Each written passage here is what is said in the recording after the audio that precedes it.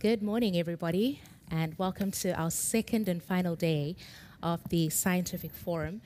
Those of you, or most of you, were here yesterday. You will know that we really covered a lot of ground in the realm of how science and technology is making serious improvements in our way of life, particularly in the agriculture sector. There were really interesting examples from all over the world. We heard from different stakeholders, and one of the things that really came through was partnership and how important that is in all of our efforts. And today we're sort of staying on that as we get into our third session of the forum, and that is fostering partnership building and mobilizing resources so that we're able to increase our sustainable impact. And in this session, we will be exploring how partnering with diverse stakeholders can ensure the long-term sustainability of this initiative of ours, the Atoms for Food. So we've pulled together the expertise, the resources, and the collaborative efforts of national and international networks, complex challenges in sustainable agricultural production, as well as rural development, how these can effectively be addressed. And just as we had yesterday, my speakers today have all prepared wonderful presentations for us this morning. They also had the task of taking everything they know and suppressing it into 7 or 8 minutes for us today, and I know that they're going to do a good job in that. As we did as well yesterday, there will be an opportunity at the end of all of their presentations to engage them in Q&A, and that is also for our audience that is attending virtually. So let's get right into it this morning. And our first presentation is coming to us from Mr. Festus Akinnifesi. He is the head of the unit for Multipartner Initiatives and Flexible Funding at FAO. His presentation is titled Funding in Agriculture and Food Security, the Current Status, Challenges and Lessons. Thank you very much. Good morning, ladies and gentlemen, and I'm very pleased to be here. My name is Festus Akinnifesi. I work with FAO in the area of multi-partner initiatives and flexible funding. I'll be talking on funding in agriculture and food security. We all know that all our efforts to achieve sustainable agriculture, food security, and nutrition has been defined by inadequate resources. And the ODA is one of the major contributors to financing of food security and nutrition and agriculture. However, the resources from ODA has been also experiencing intense pressures. For instance, the share of the ODA envelope has been declining since 1983, when it was 20%, to 5% at this time. For many of you that must have seen the SOFI 2024, the State of Food and Nutrition 2024, it is focusing on financing to end hunger, food insecurity, and malnutrition in all firms, just to address also further this topic. And the SOFI 2024 has pointed out an important knowledge gap, which is the difficulty to actually measure and define financing in food security and agriculture.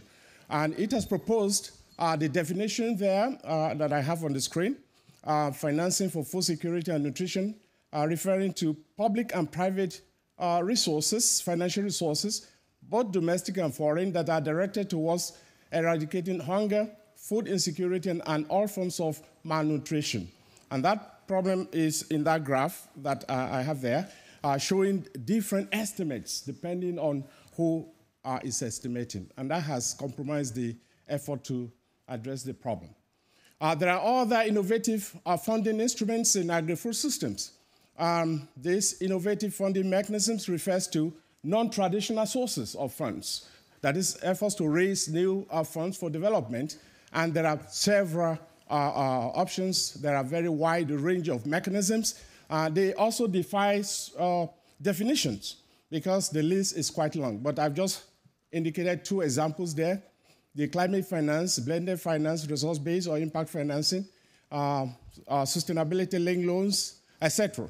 And the benefits include the following: it increases the volume and efficiency and effectiveness of financial flows. It complements also existing funds in order to generate new, scalable, and sustainable sources of funds that is different from the traditional sources. Also, it provides the opportunity to leverage expertise and resources of other stakeholders in the finance and development sectors. It creates opportunities also to achieve results with finance. And of course, the risking of the risking, that is sharing of the risk among the different stakeholders. And here I've also indicated some other financing mechanisms from private sector, for instance, which is very difficult to track. The blended finance is very modest in general, and also we have other sources like the philanthropic source flows. We have the remittances, which is quite substantial, about 29 billion per year, and direct investment, which is also substantial. And there is also indication that the net banking loans in agriculture is declining from 22 billion in 2011 to less than 2 billion in 2021. Now, the question is, how much money is needed? That is a big elephant in the room, and we will all agree that what is limiting us from achieving impact and making a difference is lack of resources. There has been several estimates. The World Bank, for instance, estimated that $500 billion would be needed to address food security and nutrition, which is about 0.5% of the global GDP. But when you look at developing countries, that is also representing 95% of their GDPs. Also, there are other estimates. It has also been estimated, especially that is indicated in the SOFI 2024, that several trillions of dollars will be needed to address just SDGs 2 alone, targets 2.1 and 2.2. So that means we need other sources of finance. We need to make finance more efficient and also innovative. We need to explore other forms and tools for reform.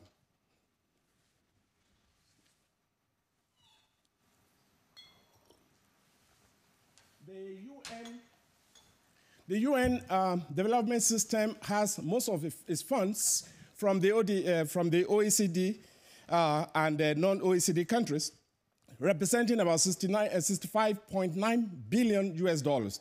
And most of that resources are actually earmarked. Only 10% of that resource fund is flexible, that is core, which can be applied more flexibly.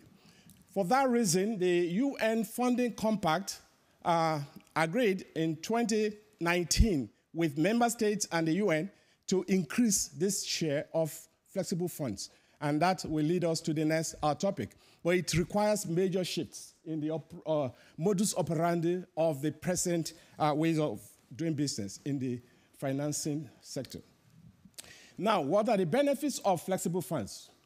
The argument here is the need to increase the share of flexible funds in order to have greater flexibility so we can address problems at the right time and more flexibly. And it also offers opportunity to achieve larger shared outcomes. That is, different small resources from different donors pulled together that could be applied flexibly can achieve larger shared outcomes. It also increases the chance of coherence and coordination, not only among the donors, but also the implementing organizations or institutions. And also the reduction in transaction cost and reduced fragmentation, as well as increased efficiency are all the benefits, as well as the opportunities to create impact, to use the existing funds to leverage the flexible funds. I mean, use the flexible funds to leverage existing funds. But of course, there are challenges. Many resource partners, which people call donors, we want to have visibility, ownership, and also some accountability. Because of that, some are not very open to flexible funds. But I think that is, there is the need to make a very strong case for that if we must make a dent to the problems at hand. In order to achieve, as my take home, in order to achieve transformative impact in agriculture and food security, there is need to shift. There is a need for a shift in the financing strategies. And first here is the need to increase finance. We all agree that agriculture and food security needs a lot more resources in volume. We also need to increase the share of the development funding that goes to agriculture and food security, because currently, large proportion of these resources go to emergencies and humanitarian. There is also the need to apply different innovative funding instruments in order to mobilize resources at scale. And also, we need to look at both the scale as well as the quality. The quality in terms of the flexibility of using those resources. And finally, to make all this, to bring all this together, there's need for policy levers by the government to create incentives and also to turbocharge the financing, the finance mobilization at all levels. Thank you very much. Thank you, Dr. Akinnifesi. Thank you, Dr. Akinnifesi. Our next presentation is going to be delivered by Mr. Gunther Berger. He is Managing Director for the Directorate for SDG Innovation and Economic Transformation at UNIDO. His presentation is about UNIDO's role in mobilizing partnerships for food security.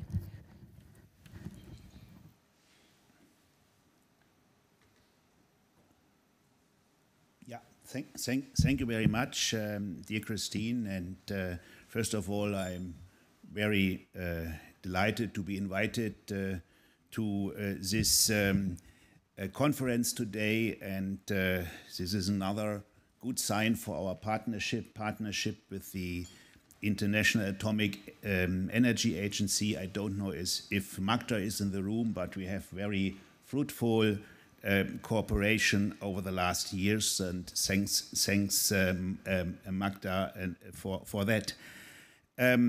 I understand we are all experts here in the room, and my colleague from FAO makes my life easier, much more easier, because he mentioned a lot of figures I have in my script. But let me perhaps only add 2-3 additional ones.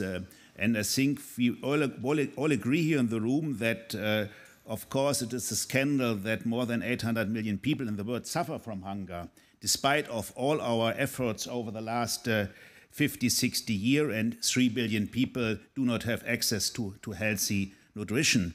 And on the other hand, we know that 1/3 of the food produced in the field, with all our support, does not reach the human stomach, and food waste, food losses are a big problem. When more or less we produce enough calories every day, every year to feed whole the world.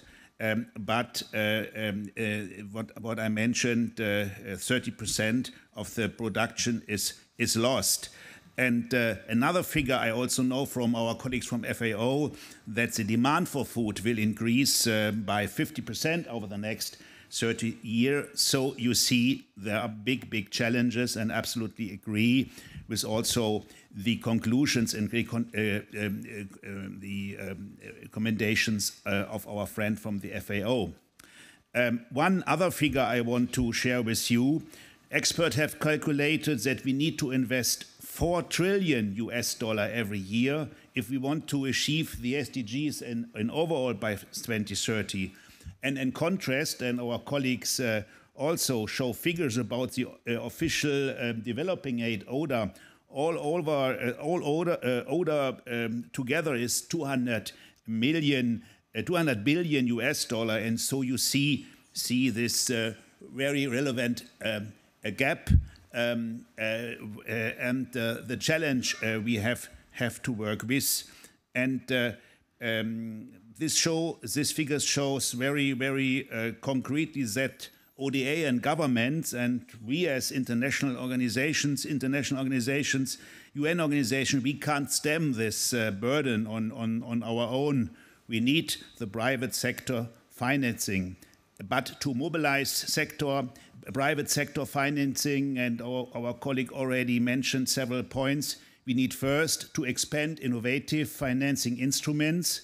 This includes blended finance instruments where public funds are used to leverage private funds. We need public guarantees that increase incentives for the private sector to invest in areas that advance the SDGs. Secondly, it requires also, and that is very important, especially for us as United Nations Industrial Development Organization, we need the know-how from the business, innovation, technology, skills development. For that, we need public-private partnership with companies. And third, of course, and this was also a mentioned, collaboration with philanthropic foundations. But last not least, and that is very important, and we are here as two or three, I understand, UN organization, we need concrete cooperation among us, among the UN organization. After all, we all work towards the same goal. So let me use the second part of my 7 minutes to give some few examples how we as UNIDO work with partnerships.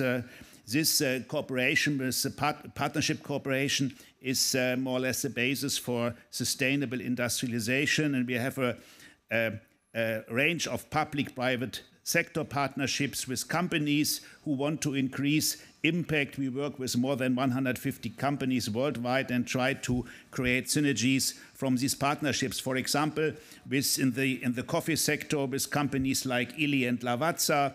With Illy, we set up a private coffee innovation center for wider coffee value chain in Ethiopia with financial support from the Italian government. I don't know if our Italian friends are here. Thank you very much. And the Illy Foundation. And for example, with Lavazza, we are working on a circular economic center for coffee. On the financial side, joint programs with IFIs are crucial. Also, our colleague from FAO mentioned it already. This collaboration can catalyze investments in agriculture innovation and increase, of course, access to finance for smallholder farmers and actors among agribusiness and value chains. And investment which are needed for agriculture, transform agriculture system and making them more efficient, inclusive, resilient, and sustainable. And we are working together with, for example, the African Development Bank to establish special agro-industrial processing zones which demonstrate a strategic move towards boosting agriculture productivity and food production across Africa. We are also working on joint programs with the World Bank and IFC in the coffee sector to enable the necessary billions investment to made at the beginning of the supply chain. And thirdly, I also would like to mention a new initiative, brand new initiative, the UNIDO Transformation Pass Fund. The aim of this initiative is to set up a fund that provides capital for investments in our TC projects, which are often bankable, but do not find the financing due to the higher risk. This is a new path for a UN organization, but an important one, we think, because it could be a real game changer in achieving SDGs. So once more, thank you very much. My time is over, I see.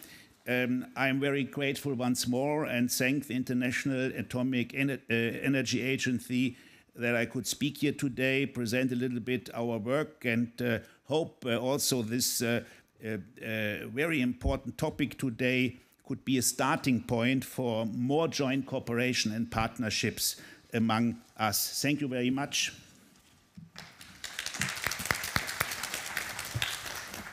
Thank you, Mr. Berger. Our next presentation is coming from Dr. Huyam Salih. She is Director of the African Union's Interafrican Bureau for Animal Resources. Her presentation is about the partnership for implementing AU priorities in animal production and health. Thank you so much, and good morning to all of you. I will be presenting on our partnership to implement the African Union priorities for animal production and animal health.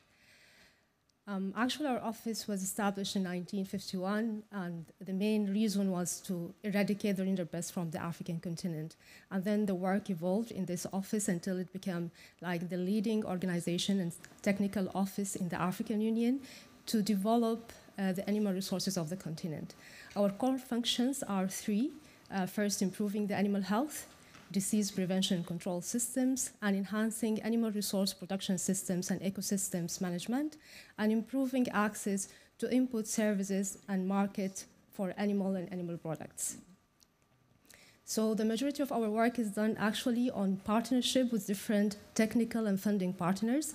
So here I'm giving 2 examples only of the successful partnership that achieved for Africa. The first one is the longest standing partnership for rinderpest eradication from Africa.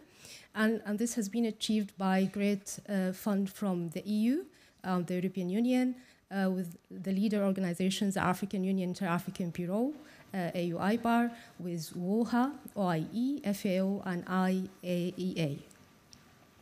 So IAEA during this journey, which is a very long journey, supported all the nuclear and nuclear-related diagnostic capacity building for African Union member states, and also provided technical support for the post-vaccination monitoring, which is so important in achieving the eradication, and established the rinderpest laboratories network to enable technology transfer and building capacities across the African Union member states. So if you look at this figure, you will see that this journey has started since 1962, ended 2010, through different 3 projects. Through these projects, AU-IBAR was leading the eradication process with FAO, OIE, and IAA. And this has been a very successful partnership, ended by the eradication of the rinderpest from the African continent. The second example of the partnership is the International Scientific Council for Trypanosomiasis Research and Control.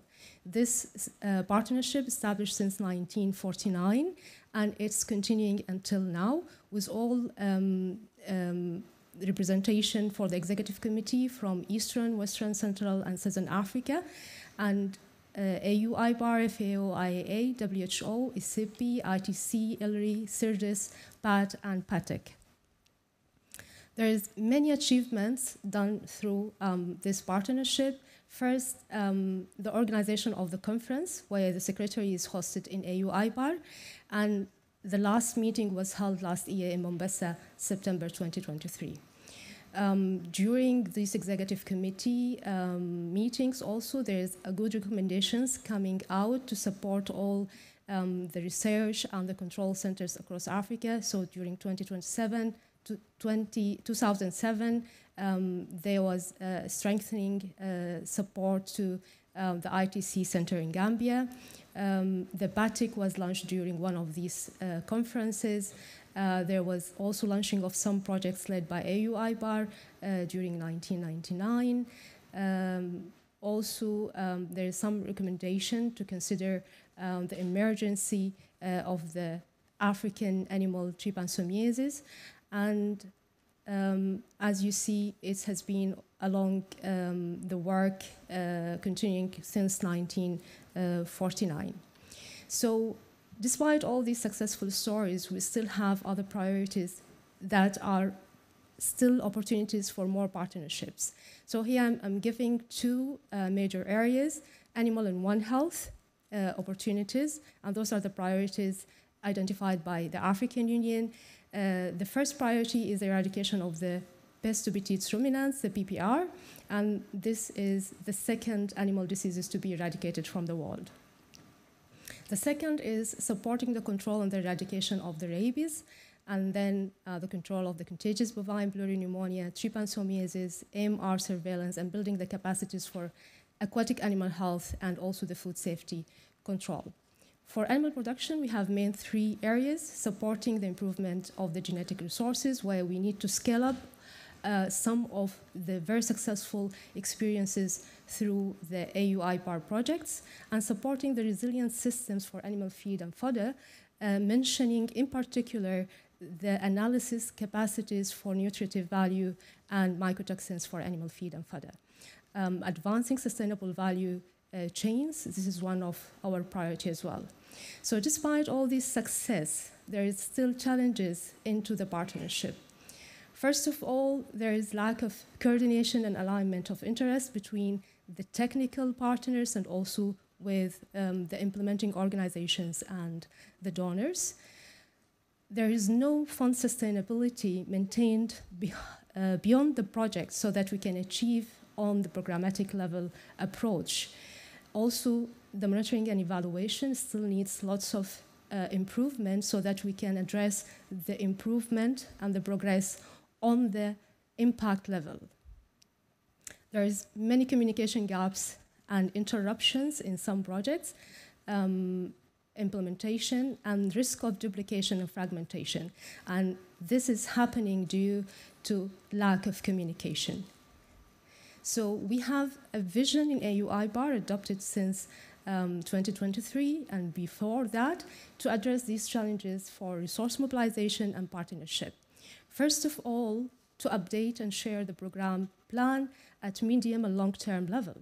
And this is happening through the AUI bar strategic plan. The next one will be 2024-2028. Renovating our website so partners will know more about our work, measuring the impact, and this is to establish tool to measure and share the information on the performance of the animal resources through the annual AUI bar results report, but also by establishing animal resource performance dashboard in Africa. And this is an ongoing project that we are developing with Development Gateway so that this will be shared in our website for public. Effective coordination and partnership and resource mobilization. This will be happening through our annual high-level coordination meeting with all the key partners and also sharing our resource mobilization strategy and partner engagement meetings, this planned for the end of this year. And also we are planning to have the first African Union conference on animal resources by the end of 2028. This is the last slide in my presentation. Here I have tried to capture some of our current key partners, donors, and technical organizations that's supporting us in achieving our mandate as AUI bar. And with that, I thank you for your attention. Thank you, Dr. Salih. Our next speaker is Ms. Sonya Sammut. She is the National Ambassador for Organic and Sustainable Food, as well as the Director of Food Systems in the Ministry for Agriculture, Fisheries and Animal Rights in Malta. Her presentation is titled Fostering Cooperation, Learning from the Past to Shape a Better Future. Good morning. I would like to thank the Director General, the Executive Committee and the organizers for inviting me to participate in the important discussions of this scientific forum, as well as my Maltese colleagues at the embassy here in Vienna for making this happen. And it was a pleasure also to meet Director Sophie earlier this morning and to discuss common issues. I have been very brief in my slides, so I kindly ask you to focus on what I have to say instead. Yesterday, we saw how we can apply the psychology of economics by Daniel Kahneman to climate change thinking. Today, to demonstrate the power of cooperation, I will borrow what evolutionary psychologist Geoffrey Miller calls a Pleistocene fantasy. It is the story of how a mammoth is defeated by pack hunters thanks to their well-coordinated attack, with his last thought before bleeding to death being, "I am extinguished by a bunch of little bodies that weave themselves through that odd squeaking into one great body with dozens of eyes, dozens of arms, and one little will." For smaller countries, establishing strong international partnerships and aligning with larger nations is crucial for ensuring food security and promoting agricultural resilience. As the link between the Maltese authorities and the IAEA, the FAO, IFAD, and the World Food Programme, the permanent representations of Malta here in Vienna and in Rome work to advance UN efforts in the areas of emergency food assistance, food safety, standards, agriculture, fisheries, forests, and financing for rural development. Malta continues to demonstrate its commitment to food security by contributing to the World Food Programme country offices in Yemen, Afghanistan, Lebanon, Myanmar, Libya, Sudan, Gaza, and Ethiopia.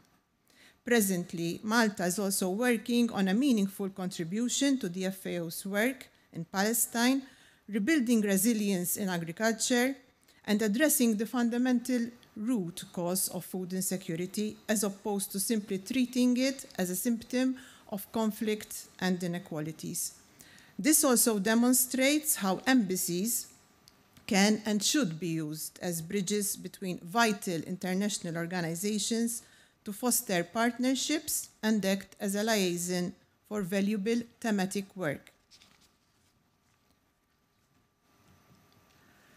For nearly 30 years now, as a member state of the IAEA, Malta has had an active role in showcasing how the peaceful uses of nuclear science and technology can be used and diffused for innovation and sustainability in action. Malta's long-standing cooperation with the IAEA has opened the door for many fruitful developments. Despite our size, Malta feels duly obliged to give back to the cause, resulting in our involvement in the Race of Hope initiative and the more recent Atoms for Food program. The Atoms for Food program provides for various opportunities for working together and using nuclear science to inform and support the transition to a healthier food system. Presently, in Malta, we are on the verge of integrating food safety and security functions into a single authority, something that will accentuate the need to expand capability in risk assessment, detection, monitoring and analysis of pesticides, veterinary drugs, and contaminants, as well as the scientific reference and interpretation for food safety and quality, including the need for mobile testing technology that can be taken to the field, as we have heard yesterday from the speaker from Namibia. Through the Atoms for Food for Better Agriculture, we are now dealing with a different audience, perhaps one which is less knowledgeable and receptive to scientific techniques, prompting the need for a different communication and engagement strategy. In the Pleistocene fantasy, the hunting mission was successful thanks to language. As a policy scientist, I believe that we must be as robust in our communication as we are in our methods of investigation, especially in helping users understand the costs and benefits of new technologies, ensuring traceability, sound information, and respect for choice of producers, retailers, and consumers is fundamental in matters that are complicated and surrounded by fear and legal uncertainty, such as, for example, innovative plant breeding techniques. As the Director General said in his opening statement yesterday, we are here not talking about genetic modification. We also need to create innovative ways of financing the transition to sustainable agri-food systems. But mobilizing resources is not just about finance. Resources include the human capacity to work together with a common set of principles towards a common goal. Just like the United Nations goal is for peace, here our aim is to use nuclear resources for the common good, to create, not destroy. As a thematic ambassador, I do my best to serve as an instrument for forging these new partnerships. Earlier this year, during the International Symposium on Food Safety Control here in Vienna, I spoke about the significant role of women in food security. Today, I take the opportunity to repeat that message and in addition point out the possibilities that emerge when we engage with the curious minds of young girls and boys in schools. The United Nations and its agencies are the pinnacle of cooperation among nations. More resources are needed to achieve its just aims for the common good. A common saying in Maltese is "Mingħajr flus la tagħna u laqqas tbus," meaning money is needed for everything. However, our best resources are trust and the willingness to work together to achieve a better future.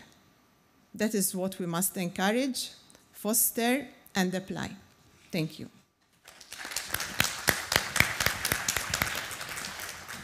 Thank you very much, Ms. Sammut. Our next presentation is going to be presented by Dr. Charah Watson. She's the Executive Director of the Scientific Research Council in Jamaica. Her presentation is Unleashing the Power of Nuclear Applications for Sustainable Development through Strengthened Partnerships, with a showcasing of reviving ginger production in Jamaica. Thank you. Good morning, everyone, and greetings from Jamaica. So I'll be talking to you about a project that we have implemented, or better yet, a program, looking at our very important ginger.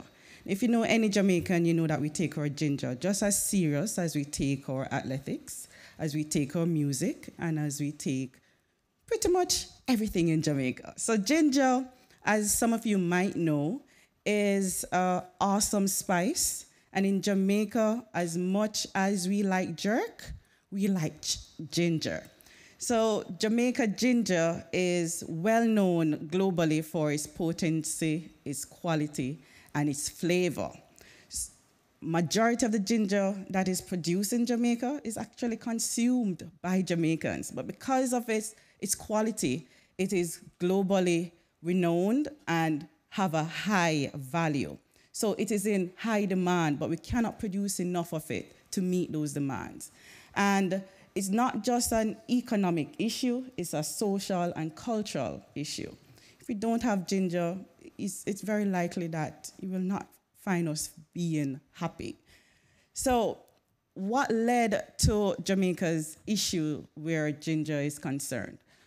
In the 1930s to the 1960s, we were one of the main producers of and exporters of ginger. However, due to disease, mainly ginger rhizome rot and bacterial wilt, we had a sharp decline in our ginger production.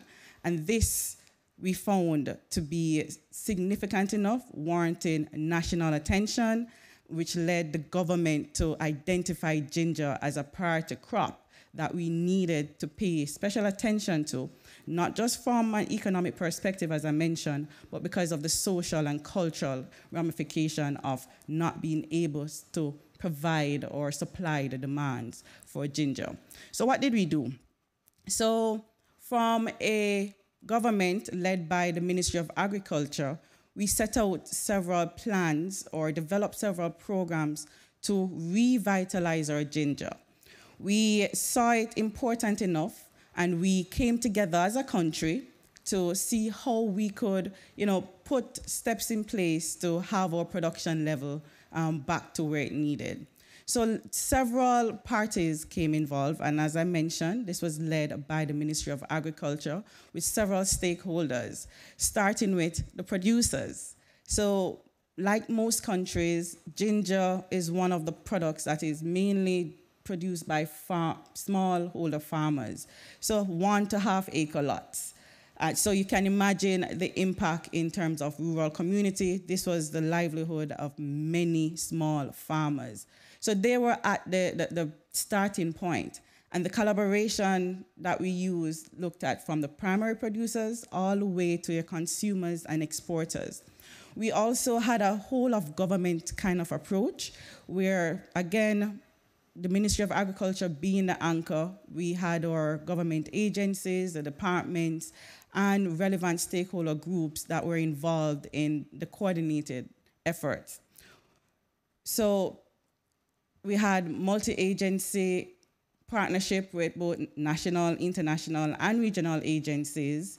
We also looked at how it is that we could use the information that we had at hand at the time to understand the problem and put in solutions. The strategies included developing technology transfer and capacity building, as well as looking at infrastructure development that we needed.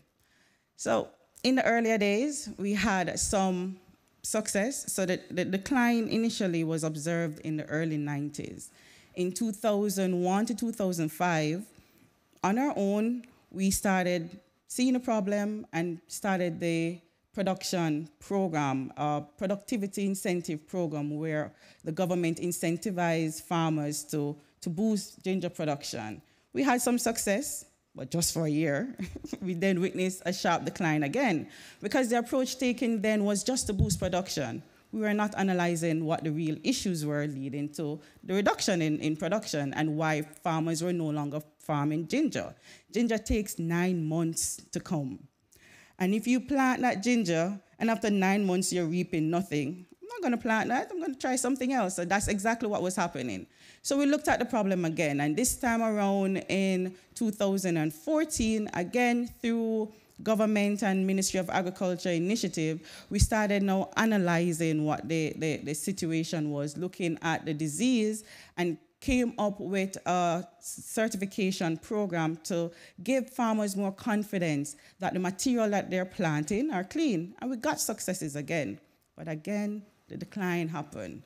And that led us to take a different approach. And this is where our international partners came in. And this is where we now focus mostly on capacity building, focused on organizing and getting relevant stakeholder groups at the table from the beginning. It was no longer government putting initiatives at farmers to incentivize farmers to plant, and this was no longer scientists in the lab coming up with solutions and then going to the farmers.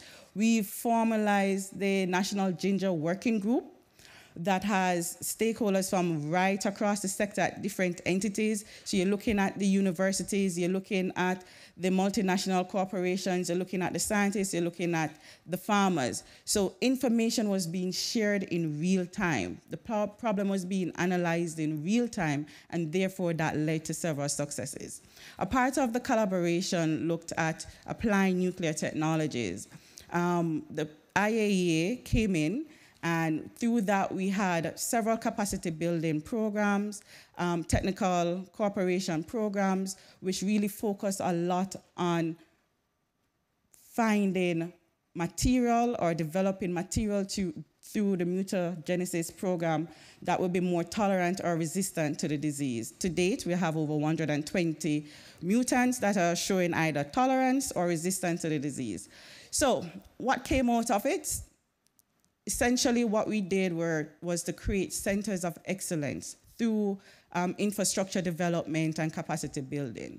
So we established specialization in different entities where work might have already been going on. And out of that, we end up having infrastructure development. We still have a very active research program going on. I mentioned before the certification and market access program. So we were not just looking at the planting material, we were also looking at the end.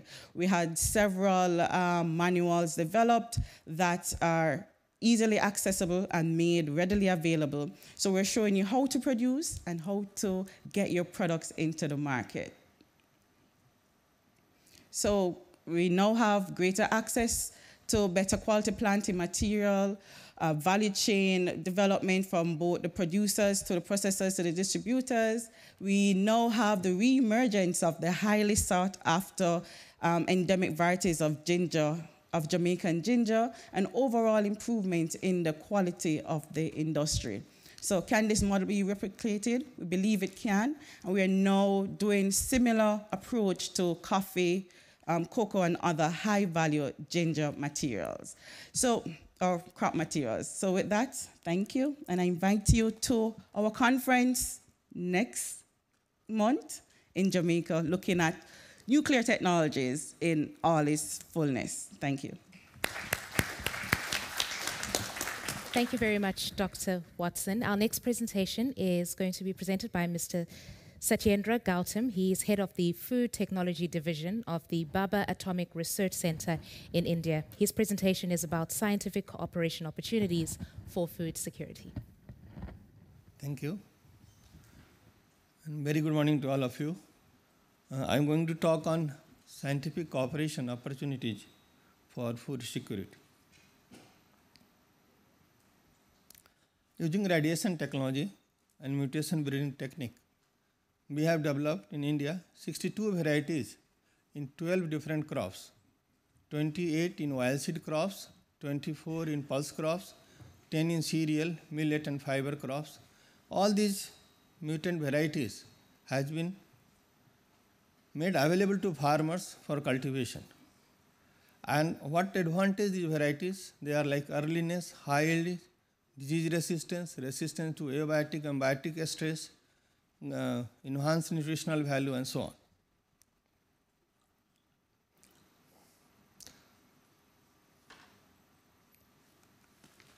Yeah. Coming to the post-harvest management of the food, the radiation processing plants at Vasi was established by Department of Atomic Energy, Government of India in 2000 for the high dose application.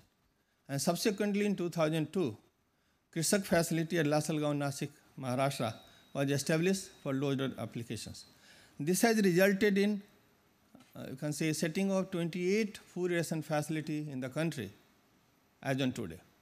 Now, to take the program further, Government of India has announced in this financial budget setting up 50 more multi-product food ration facility where government is going to give financial support to the industry. Besides this, we have also developed newer food irrigation facilities. One example is low temperature cobalt-60 based marine irradiator that was established at Vasi Virit. This is primarily for meat and fish product because they are high in fat and they require to be radiation processed at low temperature. Besides, we have also developed ELINAC facility at Aradcat Indore. Now, to take the program ahead for the food security, we have done certain large-scale commercial trials and deployment of the technology. This is one example of large-scale irradiation of onion at Krishak Lasalgaon for reducing severe post-harvest losses. And by this, we can achieve shelf-life of onion up to 7.5 months in controlled storage conditions. And subsequently, we have done trial with the different government departments like Department of Consumer Affairs, NCCF, and so on to take the program ahead. We have established integrated specialized cold storage facility at Krishak Lasalgaon for onion preservation. We have also done this large-scale irradiation of potato for extended and chemical-free preservation. No CIPC issue with the potato, and that's why potato has to be preserved in the chemical-free manner. Irradiated potatoes were found to retain the quality attributes without any sprouting up to 8 months under cold storage, whereas non-irradiated controls sprouts within 100 days. We are also processed mango through radiation for overcoming quarantine barrier of trade. Indian mangoes have been exported to USA since 2007, Australia since 2017, and recently also to Malaysia and South Africa. To further strengthen the program, we have successfully done sea route shipment to the USA of the radiation processed mango in 2022. Now, we have also pest disinfestation in cereals and pulses is one of the major issues, where radiation technology has excellent potential to take care of that. And you can see the samples here. Even after 1 year of storage, the quality is pretty good for the radiation processed sample. And this is a very effective alternative to the gaseous fumigation that has adverse effect on health and environment. To take the program ahead, we have designed a cesium-137 based prototype grain irradiator at BRC. And subsequently, we have designed a concept for the high throughput facility, which we are going to commission very soon. Radiation processing, besides ensuring security, it also assures safety. And one example is the sprout here you can see. Here you can do the safety assurance as well as the reduction in anti-nutritional factor, that is the value addition in the case of sprouts. And these sprouts have shelf-life of around 12 to 15 days, where the control expires within 5 days. Semi-dried shrimp can also be very well preserved by radiation processing up to 6 months. Spices is one of the commodity here. Radiation processing has excellent potential. You can see spices stored for more than 1 year without any infestation. This is one of the commodities that is consumed almost whole part of the world. This is the puffed bread, and quite often get contaminated with the fungal contamination and so on. And as per the data, 22% of losses happen in this particular commodity. we have found that after radiation processing, you can keep these samples, bread samples, up to 10 to 12 days in very good condition, even at room temperature storage. And then you can see the nutritional parameters which we have analyzed for control and stored as well as irradiated product. All were almost not changed at all. So this one commodity which can be taken at the very larger scale for the deployment of the radiation technology.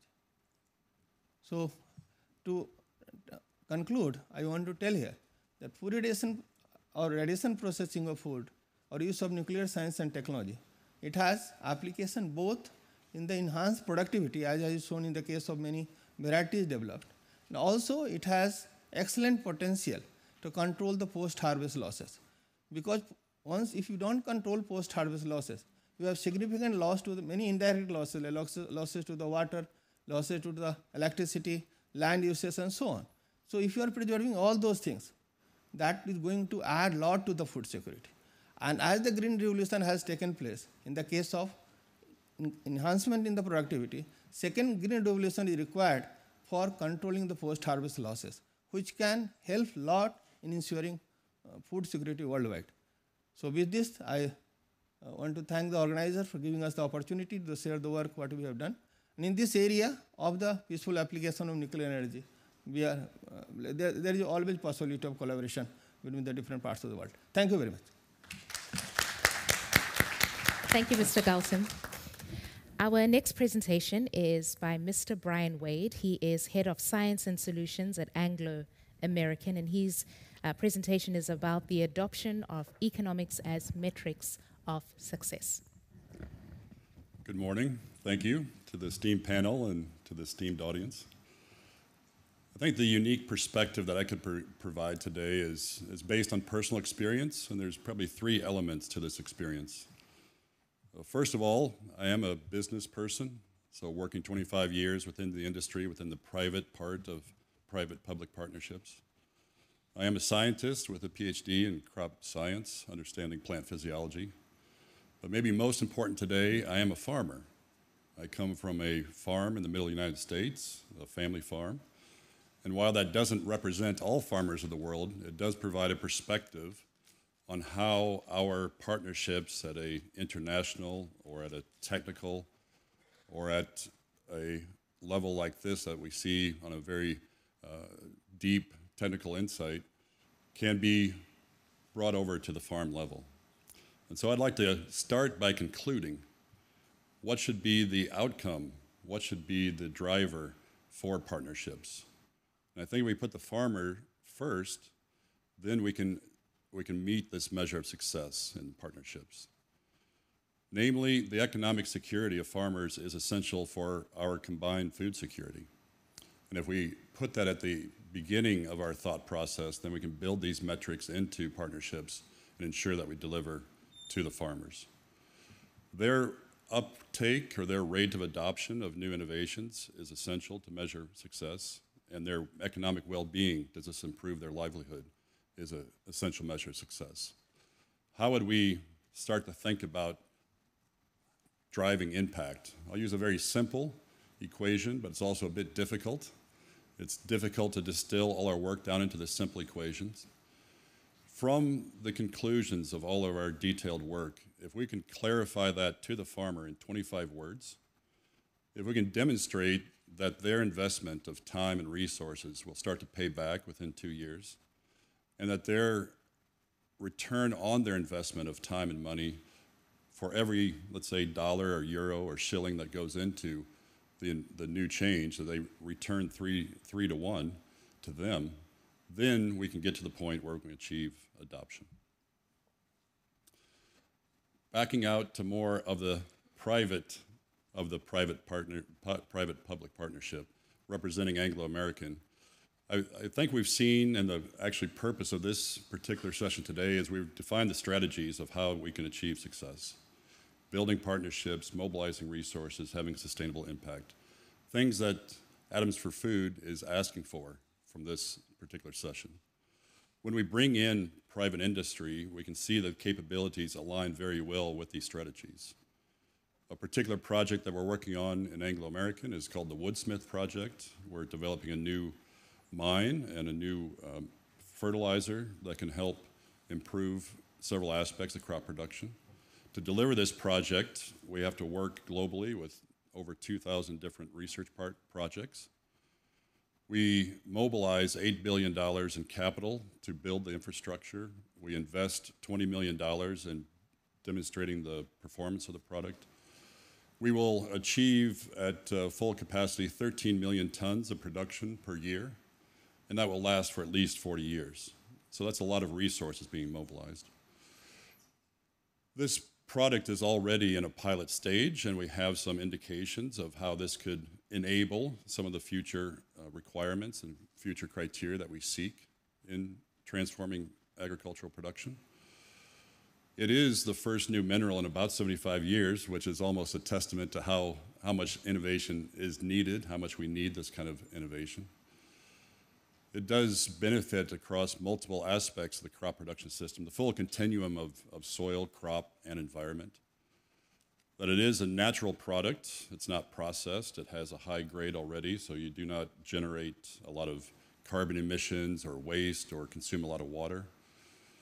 Maintains an organic certification, even though it is a very large-scale project. And it goes back to not only the product itself, but how do we access a product like this? How do we manufacture it? From what you see on the right is actually the future projection of what this site looks like.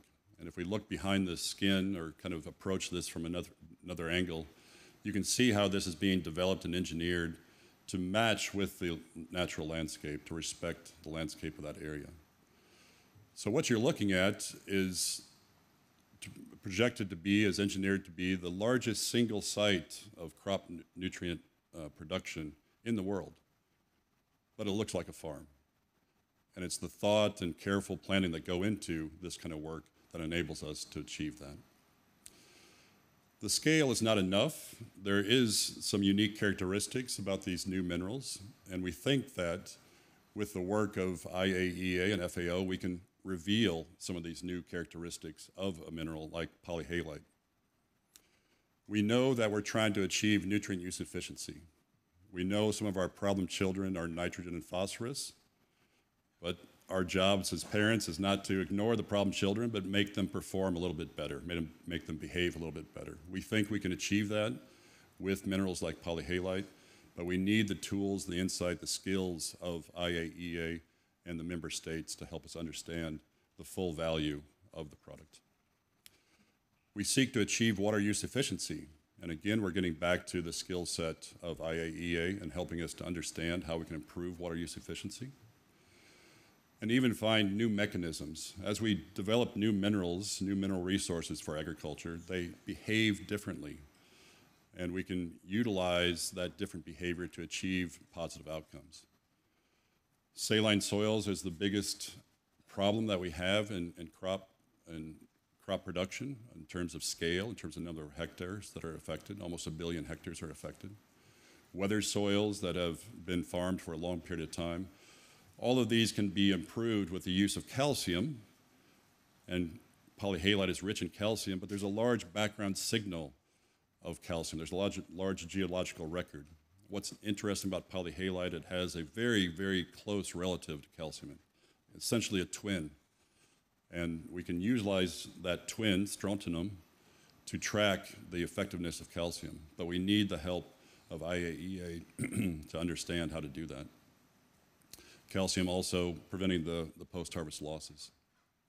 Not only the technical detail, we need to bring this back to the farm through a coordinated research project, and I would like to thank quickly Mr. Zaman, the head of the crop and soil management, and also the crop nutrition section, along with the Deputy Director General, Mokhtar, who is helping us form this partnership.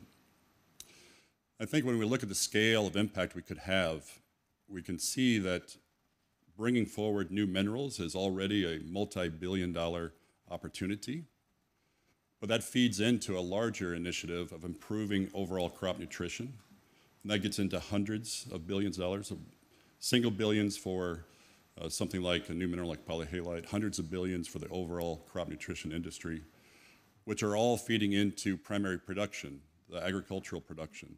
which gets into the trillions of dollars. So the scope of our impact is really limited only by our imagination and the resources that we can mobilize. This is not without its risks. We take a big risk running this project. We are accountable to our shareholders. And to enable some of these future enabling minerals to come to the marketplace, to be used on farms, there are some things that we would like to see mitigated, or some risks and challenges that we need to work on to ensure that we can bring forward new innovations and not be stuck into 75 years of the same materials.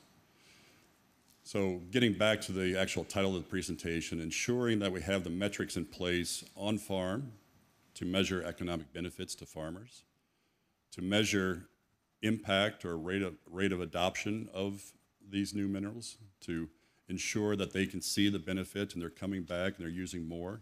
That's a key measure of success. But there's a mutual benefit to all parties involved. It's not just us doing one thing and others doing another thing. It's how do we both give and take in this partnership. To move regulations forward, because they're often based on historical context, and what's always been there in the past will be good enough in the future. We need to see regulations evolve so they can allow new products to come to the marketplace. And things like this forum where we're having an active exchange of knowledge. And I would invite everyone to either approach us, meaning my partner, Catherine Bartlett, in the audience, myself, and start a dialogue to see how we can work together. So with that, I thank you very much. Thank you, Dr. Wade.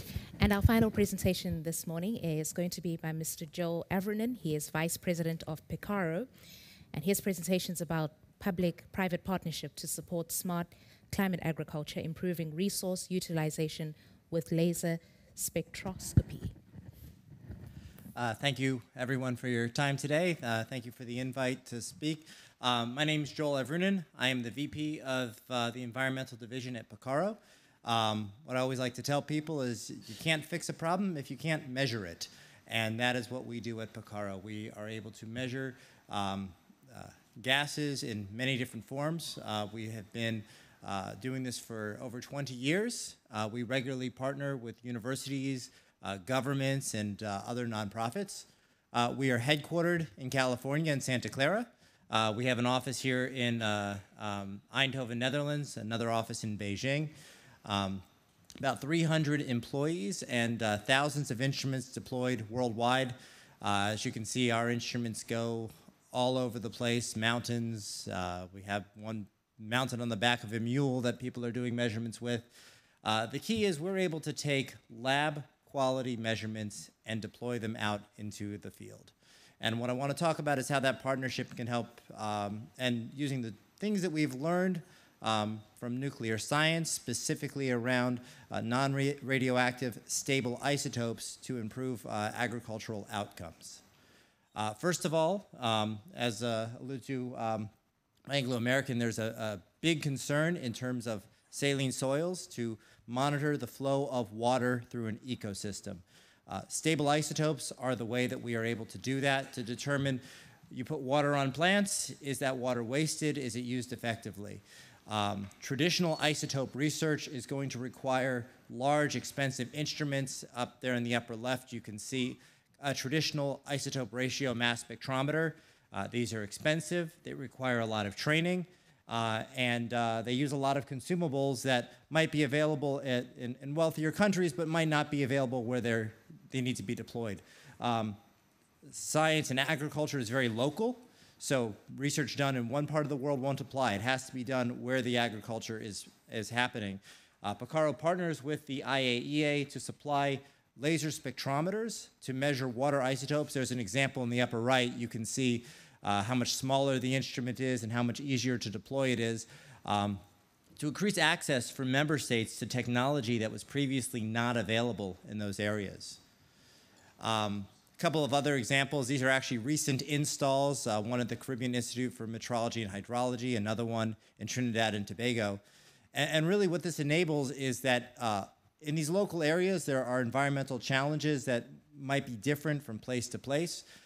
These water systems are very much standardized and configured for the applications that they're needed in. When Picarro, as a private company, is typically contacted by a university saying, we need to measure water isotopes. We have our traditional sales approach, and okay, we'll configure this, we'll set this up. Through our partnership with the IAEA, we have standardized this from how it's configured, what it comes with, the pricing, everything is put together. It makes deployment a lot easier for Picarro, a lot easier for IAEA. It really increases access to technology and to, most critically, measurements in areas that those measurements were not able to be made. As I said, if you can't measure a problem, you're not able to fix a problem.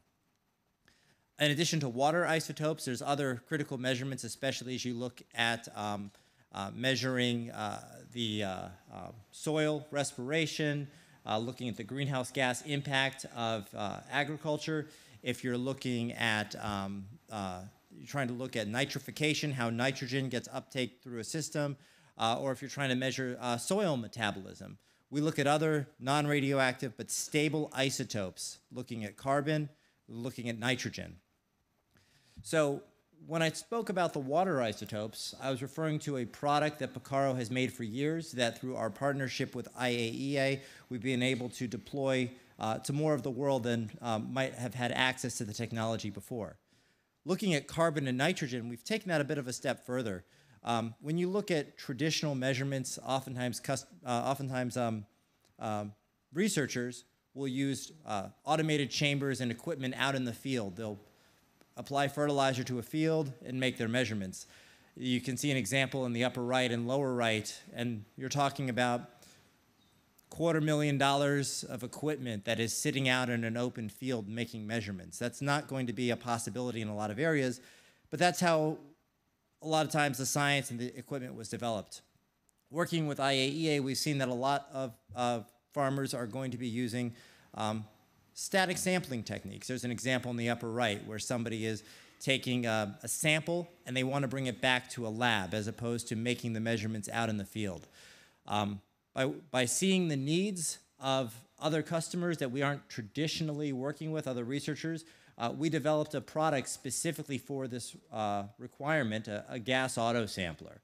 So instead of bringing the equipment out to the field and making the measurements, the equipment is actually, the samples themselves can be brought back to a secure lab where the measurements are made. What that does is increases access, increases the ability to make measurements. And then the other piece that we do is we not only provide training and support, these researchers get access to a worldwide network of other scientists who are using the same equipment to make the same measurements. And we work to incorporate as much of our knowledge and our expertise into our software so that even if you're not an expert in using this equipment, you haven't had all of this training, you have the same access to these measurements learned from the from nuclear science that other well-funded agencies and researchers might have as well. Through that, as I said, good measurement, if you can't measure a problem, you're not going to be able to fix the problem. By deploying good measurement instruments, and not only deploying what we have, but developing instruments specifically for this market, we're able to help improve outcomes, making sure that the applications of new farming techniques really are going to improve yield and outcomes for the farmers. So thank you very much. Appreciate your attention today. Thank you, Mr. Avrunin. And now we're going to open to you all for questions for our panelists. Now that you've heard from all of them, you've seen their presentations. I'm just looking around in the room. Please show by raising your hand if you have any questions. I'll also be taking questions from our virtual participants. I see one hand at the back. I see another next to you. I would like to collect a few at a time. Okay, let's start with those two. The lady first and then the gentleman. And perhaps please direct it to a single panelist, your question, ideally. Thank you. I'm Ingrid Kirsten from the Vienna Center for Disarmament and Non-Proliferation. It's a fantastic panel, and to all of you, thank you so much. It's been really educational and inspiring. My question is to the first two panelists, I think from FAO and UNIDO, the importance of bringing funding into agriculture, food security in a way that really makes an impact and is sustainable is so important. But one of the question I want to ask you, it is my understanding that the big challenge for the IAA and for us in the nuclear community is to what extent the official development assistance funds and the philanthropic contributions to agriculture include nuclear technology. I'm doing a lot of work on how do we expand access to peaceful uses, non-power and power applications in developing countries. One of the key issues there is to bring new partnerships to the table, and very inspiring to hear about the private sector and development and the bank's support. But when it comes to ODA funders and to the philanthropies, from what I've heard in my experience is that this is a huge challenge because nuclear technology is not seen as something that they want to engage with and is still not seen as a tool in the toolbox of support for agriculture and food security. So if you could just speak to that, would be great. Thank you. Thank you, Ingrid. Sir. Thank you. My name is Hussein Omar from Tanzania, Deputy Permanent Secretary of the Ministry of Agriculture. I have a question to the sixth presenter from India, the experience from India. So my question is, I would just love to know, what are the capacity of those irradiation facilities, the range of the capacity and the cost, if some country would love to implement or adopt such facilities, how much does it cost? But the second is on, after application of these sort of technologies, what is the rate of reduction in terms of post-harvest losses, if you can share? And the third one is what the uptake of the communities with these technologies. Is it very adaptive, or still community, they have some maybe negative perceptions when it comes to radiation? Thank you. Thank you very much. And we'll start with you, Dr. Akinnifesi. It's on. It's on. Thank you very much. Yes, thank you very much for that question. I think I cannot agree more with you that there's a challenge in mobilizing resources from philanthropic entities. In general, mobilizing resources from non-state actors can be quite difficult because, especially for UN, the requirements in terms of due diligence is a bit rigorous. And in many cases, some will not be qualified even if they have the resources to offer. So that's an important problem there. But it is on case-by-case basis. It's not one size fits all. I think for the specific question on the area of nuclear energy, I think, or technologies, I think it is the problem of what I mentioned earlier, the development versus humanitarian issues. There are some areas that are more attractive because they receive good headlines, and some are very easy to fund than the others. But when it comes to more long-term, more research for development issues, it can be difficult for not only philanthropic, even private sectors to fund. Thank you. Mr. Berger, would you like to add to that as well? Yeah. Thank you very much, Ingrid, for these questions. And from my side, of course, you know, I worked for more than 30 years in German government in different functions, and now since 2 years here with UNIDO. And as my colleague mentions, sometimes in the past, I saw, especially in Germany, there is, let me say, a little bit of distance from, let me say, the stakeholders in the developing cooperation to work together with the private sector, with companies. My colleague mentions the questions of due diligence, but in UNIDO I see there's a little bit another approach. We are very open. We have a lot of cooperation with the private sector, also with foundations like ILI Foundation, Lavazza Foundation, and of course there are interest from their sides, and I think these interests are fully okay because ILI and Lavazza, they need coffee.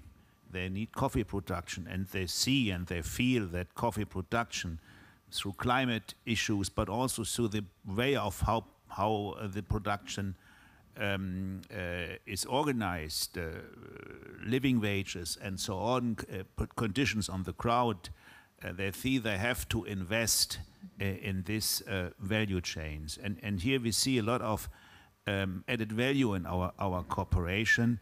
Another way, we are working, of course, also together with foundations like Neumann Foundation in the same sector, but also with Fair Trade International. We have a new partnership in the cocoa production. And when it comes to your question, importance of funding in sustainable agriculture, yes, of course, there's a lot of things to do. We as UNIDO, we try to work also to support our partner countries in more or less reaching the new rules from the European legislation, deforestation legislation. You know, there's a lot of problem for smallholder farmers, and there's a lot of things to do.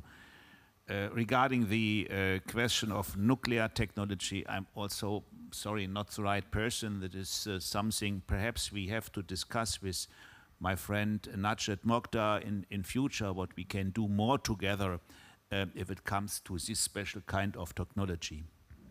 Thank you. Mr. Gautam? Hello. It's on. Hello. Yeah, thank you for the question. I collect your question in 3 stages. First, you are asking about the capacity of the facility. Second, you are asking about the processing cost or capex probably. And third question was the whatever the consumer, you can say, response to the produce. Is it correct? Yeah. So coming to the capacity of the facility, as you told, we have currently 28 food ration facility operational in the country. Most of these facilities are high throughput facility, having source strength of 1000 kCi. As far as the throughput of the produce is concerned, depend on the commodity. Like suppose you take the example of onion or potato, for that comes 10 tons per hour or so. If you go the like high dose required capacity as spices or so, that volume comes around 3 tons per hour or so. So most of the facilities are high throughput facility. Now coming to the costing of that, other capex. Capex again depend country to country, and there you can say a lot of factors are there, like literally required civil structure, mechanization and so on. In India, it comes close to around 18 to 20 crores of Indian rupees per facility. And as far as the processing cost is concerned, again it will be the commodity specific. Like for onion, suppose, it comes very minuscule. Like, and in general, I can make a statement: processing cost is much lesser, less than 5% of the produce cost or so on. But it does a lot of value addition. Third part of your question was the acceptance for the consumers. I think honestly, I think many times we think for the consumers, but availability of the product is first important criteria to judge the consumer response. So, as whatever the produce we have, 28 facilities is too less or too minuscule for even catering our own domestic need, and most of these facilities are involved in the export of the produce and so on. But as we have seen in the large scale trial of potato or onion, we did not find consumer resistance as far as the acceptance is concerned. They like, only thing you have to make them aware, you tell them what it is, and once the consumer are well aware, then acceptance does not become the issue. And one example I will tell you, last 17 years India is exporting mango to USA from 2007. We now started to 3 more countries, I have shown my presentation. But we did not find any sort of you can say consumer, you can say negative response from any part of the world. So, if we develop the capacity and try to address, make them aware, then and finally you have to take finally we have to preserve the produce. How to, as I told you, the second part of the green revolution, management of the post-harvest produce. What he will do? What are the options? You are going for the chemical fungant that leave the residue in the commodity. So make this type of awareness to the consumers. No? Consumers will happily going to accept this technology. We believe in this. I think I have answered your all three questions. Something remaining, can you let me? There might be one about the rate of the reduction of post-harvest losses. Yeah, that's fine. So I will again the commodity aspect. In the case of onion, I will tell you, losses are basically negligible. Many times you have to integrate radiation technology with the complementary technology. Like for onions, we have radiation technology with the cold storage. The losses are even less than 5%, and that loss is also just a bed loss. No other losses are there. Same thing is the potato also. Spices, other things, almost losses I can tell less than 5%. Negligible, literally it is negligible. Thank you. Any more questions, ladies and gentlemen? I see one hand on that. Okay, let's take that one for now.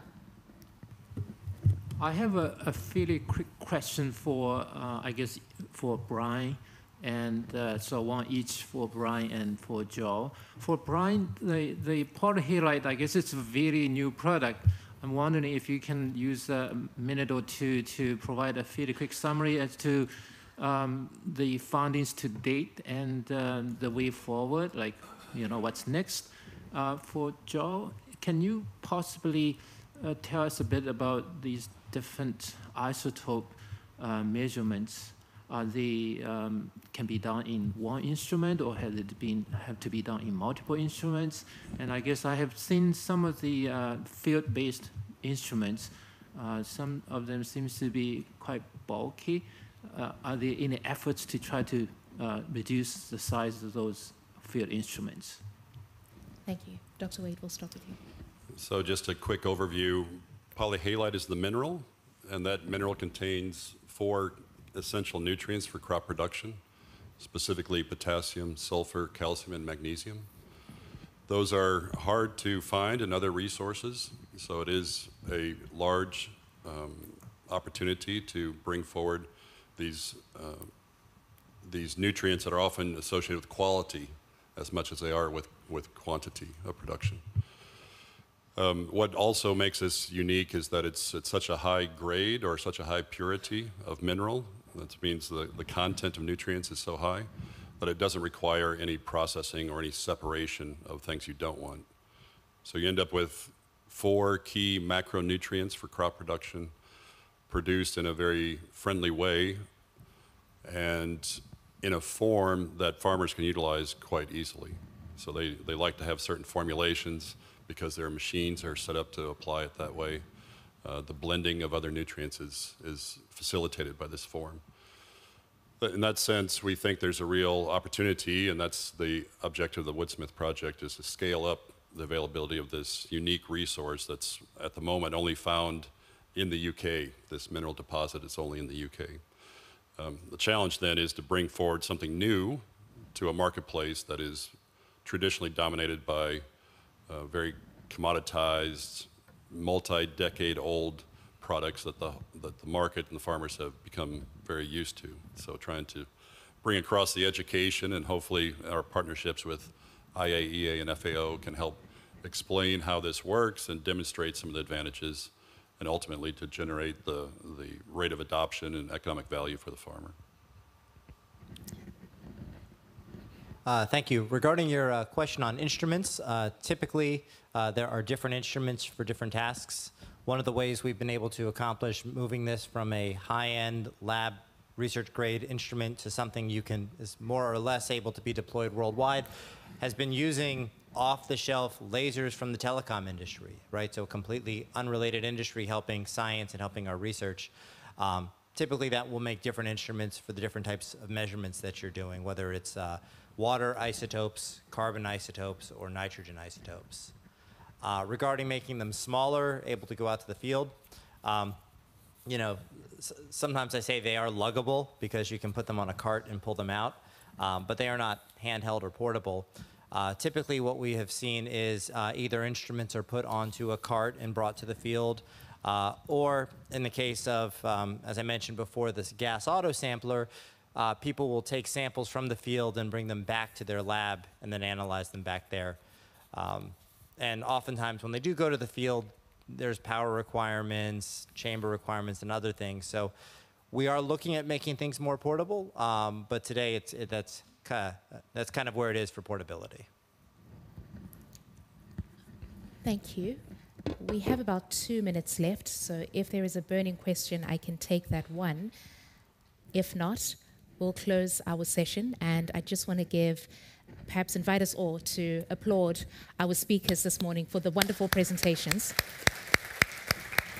Thank you very much to you, Dr. Akinnifesi, to Mr. Berger, to Dr. Salih, to Ms. Sammut, to Dr. Watson, Mr. Gautam, Dr. Wade, and of course to you as well, Mr. Avrunin. Much appreciated.